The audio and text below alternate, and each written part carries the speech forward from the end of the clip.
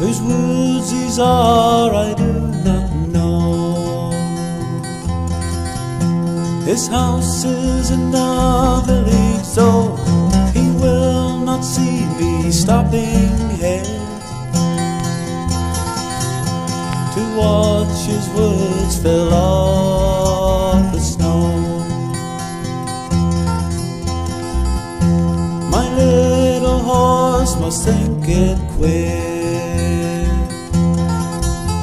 to stop without a farmhouse near, between the woods and the frozen lake, the darkest evening of the year.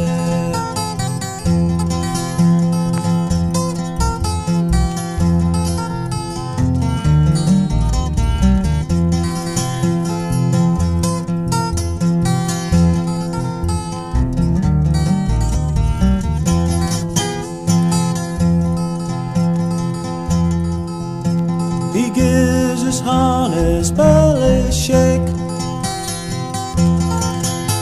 to ask if there is some mistake. The only other sounds a sweep of easy wind and downy flake. The woods are lovely dark